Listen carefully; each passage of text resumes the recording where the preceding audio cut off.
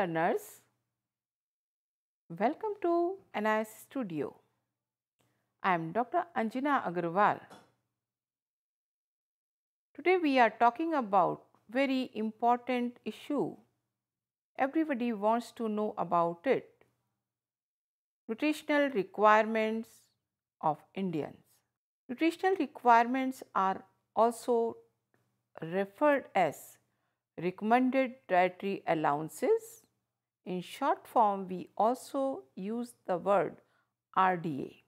These RDAs are developed by National Institute of Nutrition or given by Indian Council of Medical Research or ICMR. Nutritional requirements are influenced by age, gender, body weight, activity level or occupation, physiological condition, climatic condition, health status, etc. These RDAs or recommended dietary allowances are given for different nutrients and they are primarily based on different age groups, gender, activity level that can be sedentary, moderate or heavy, special conditions like pregnancy and lactations. Both are natural conditions, but they are special. So, RDAs are given for these conditions. Initially, RDAs were developed in 1989. After a long gap, they are being revised in 2010 and they are available on the website given here and a book, Dietary Guidelines for Indians. We will talk about some of the important age groups, nutritional requirements, and in this table you will come to know that RDAs are given for 1989, which is also given in the book of your senior secondary level. In addition, the updated version is also given in the lower line. It is recommended that till the age of 6 months, the baby should be given breastfeed. So, there is no need to give extra RDAs for that age, but the baby should be given extra amount of nutrient after the age of 6 months. Hence, the nutritional requirement for 6 to 12 months of the baby is given here. Because the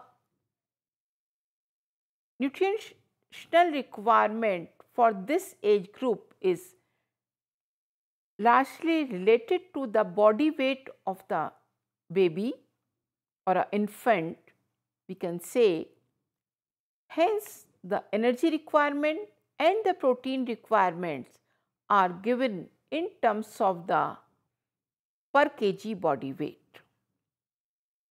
In 1989, there were 98 calories per kg body weight, protein 1.7 grams per kg body weight,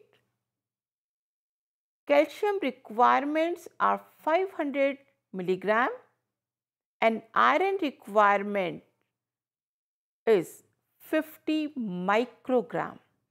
Please note specifically the unit of the nutrient also at the same time.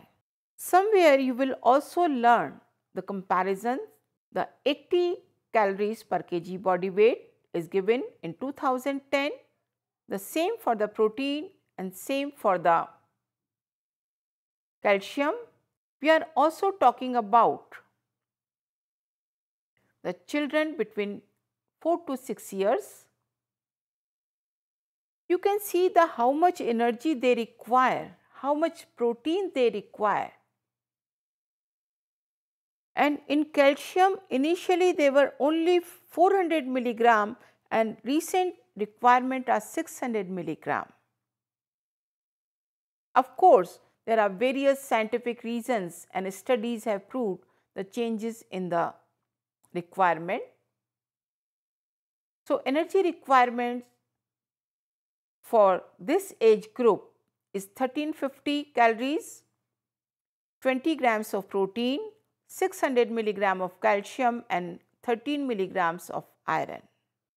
Here you will see I have not divided the age group in terms of the gender,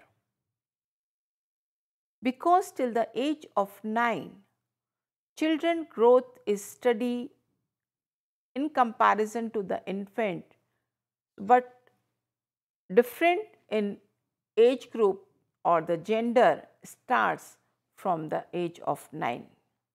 And in the table in the book or website you will find various other parameters or nutrients for which the nutritional requirements are given, that can be fat, magnesium, carbohydrate, vitamin B1, B2, B3 and D, but we are focusing here in the video the major requirements of 3 nutrients and energy, because the one reason is also that you can understand and the sources, even if you eat this much, then it will provide the other nutrients also. As I told you that the difference in gender starts from the age of 9 onwards. Here we are talking about the nutritional requirement of girls between the age of 10 to 12 years. When you will compare the requirement with the progressive years of life, particularly in this age group, because they are developing into the adolescent, and this is again a velocity is high in girls.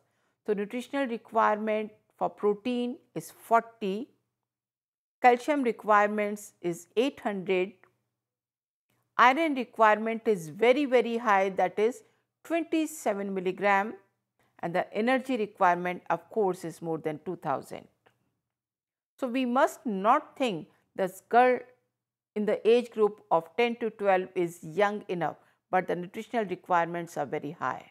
Again, we will see here the nutritional requirement for the boys of this age group 10 to 12 years.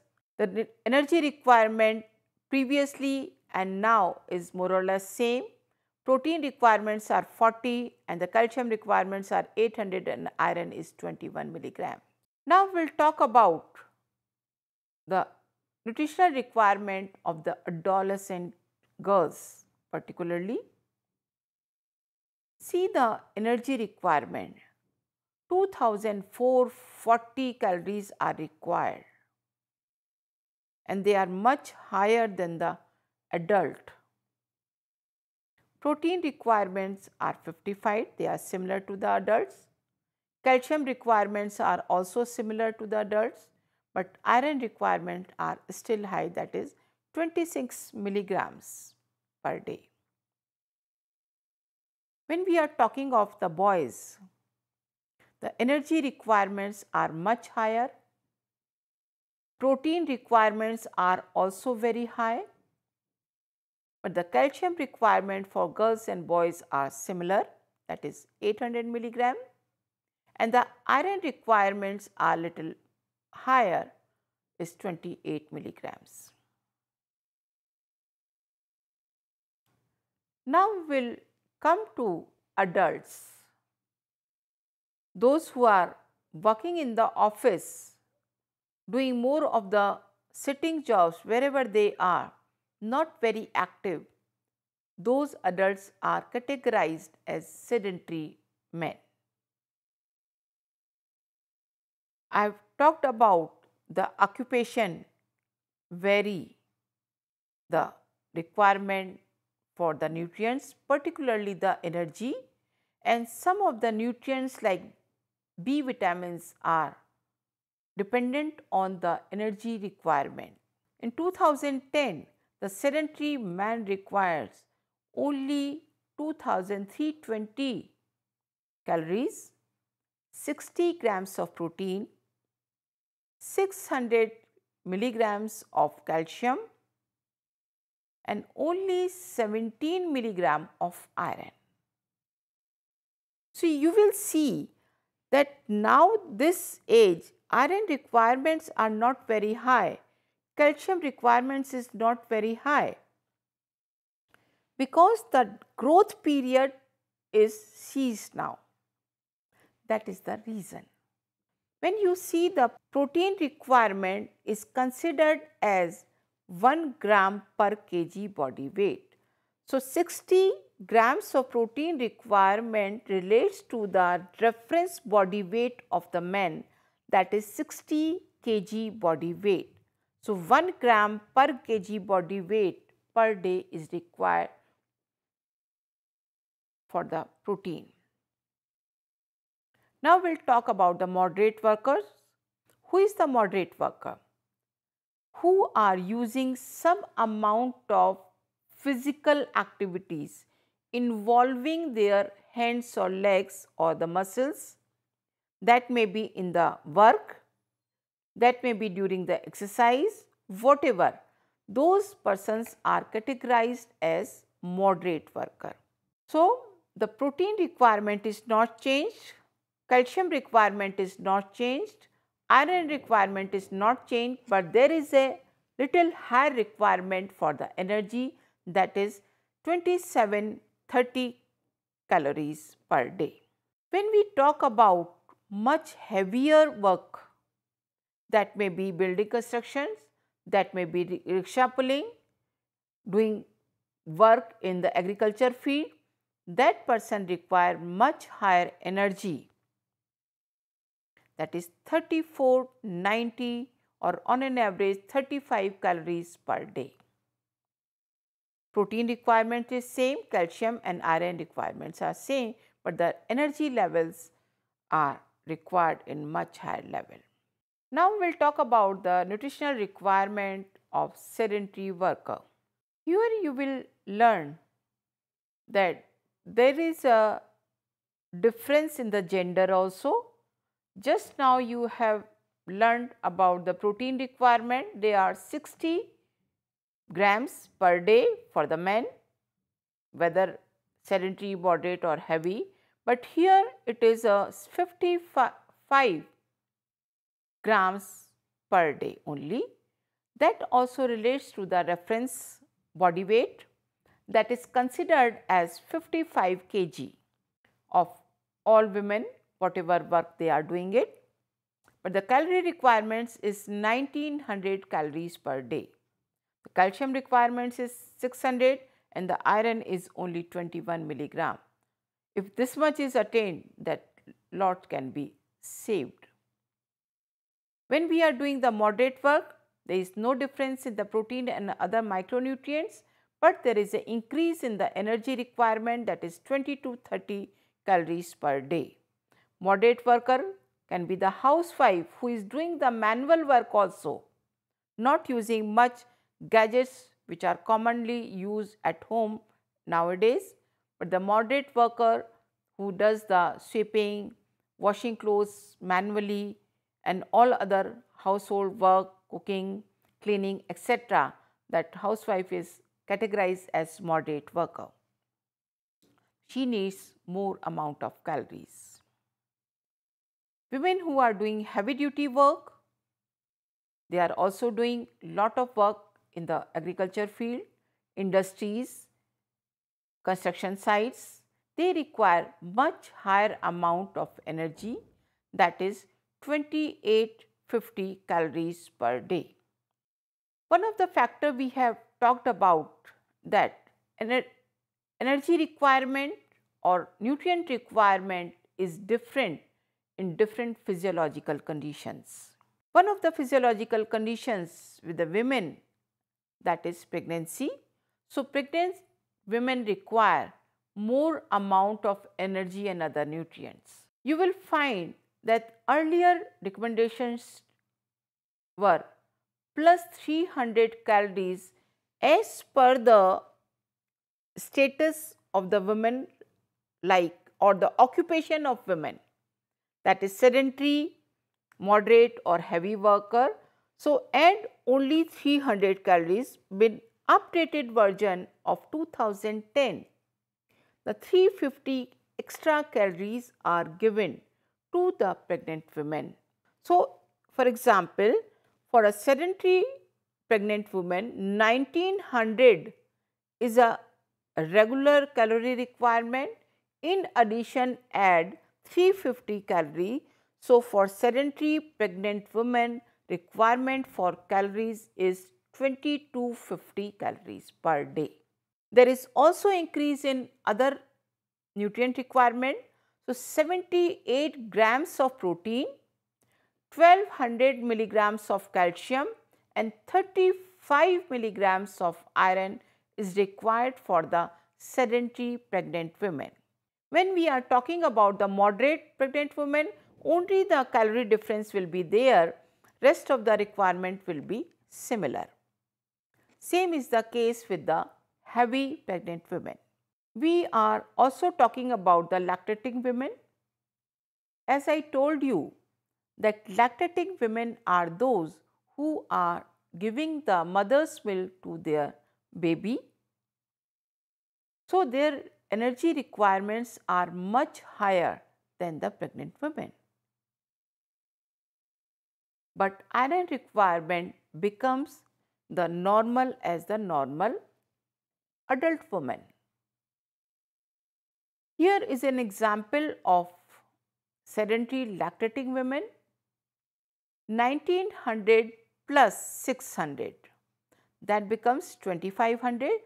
That means additional 600 calories are required to feed a baby for 6 months, because the baby is totally dependent on the mother for the feed. So, energy requirements are much higher. Protein requirements are little less than the pregnant women, but the calcium are same and the iron is same as the normal healthy women. Here I would like to add one more point when we are talking about the nutritional requirements. These requirements are given for the healthy population. Unfortunately, they do not cater specific requirement for different disease condition that can be decided later in terms of the calories, protein and other nutrients with the consultation of the nutritionist or the expert in this area. But when RDAs are formulated, they are given for the general population in good health conditions. This much is required. Let us see what is the interrelationship of food, nutrition and health. Food we eat is responsible for our nutritional status, which is reflected in our health status. I repeat, if you learn this much, then you will select the good food in an adequate manner, and that will be reflected in your health. Food we eat is responsible for our nutritional status, which is reflected in our health status. Then, the health of a person depends on the type and the quantity of food stuff consumed. What kind of food you are selecting? Because, for example, for energy, you can select the food which is rich in fat. That will give you sufficient amount of energy and fulfill your energy requirement also, if you are looking only on the energy requirement. But if that food is not nutritious enough or provide sufficient amount of other nutrients that will not give you good health. Hence, the selection of food in terms of the type and quantity is very, very important to have a good health. Then what is good nutrition? Again, good nutrition is essential for a person, I would add since childhood, to grow and develop normally. Then only it will help you to remain healthy throughout life. Of course, it does not mean that you will have the good nutrition during the childhood only and later on you can do anything you like, but you have to have the good nutritional status throughout life. Then what are the indicators? How will I know that I am having the good nutritional status or I am in a good health? Simple, having energy to do different types of activities. Whether it is a walking, whether doing the study, whether doing any kind of other manual work, inside home, outside home, whatever it is. And you must be alert enough to do any kind of physical activity, mental activity. Third, you must not be very underweight or overweight. So, ideal body weight is one of the indicators of the good nutrition. Well developed muscles, bright eyes, clear skin and long lifespan and ability to resist disease. That is very, very important. And hence you must be seeing some people in the same environment get frequently sick and some are not. Now, if you eat less, what will happen? If you eat more, what will happen? That is all about the good nutrition. If you eat low amount of food or less amount of food, then you will have the poor nutritional status or outcome will also be the poor in health. What will happen when you do not eat enough food for long duration, not in a day or so? That will result in slow growth and development, low immunity and more illness, malnutrition and low achievements in life in various terms. We must remember health is good when food is adequate and balanced. But health is adversely affected when food or nutrition is in excess or deficient, as we have talked about. Let us see, if you eat more or in excessive amount of food intake is there, again there is a poor nutritional status and poor health. So, that must be balanced. So, there is a close interaction or interrelationship between food, nutrition and health.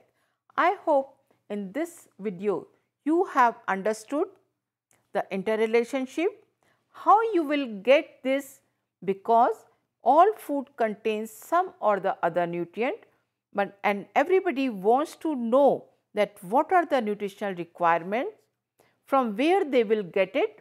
So, in this video we have talked about the specific age, gender, for energy requirement, for protein requirement, for calcium and iron requirements of different age group, different occupation and different physiological status. I hope you have understood the lesson very well.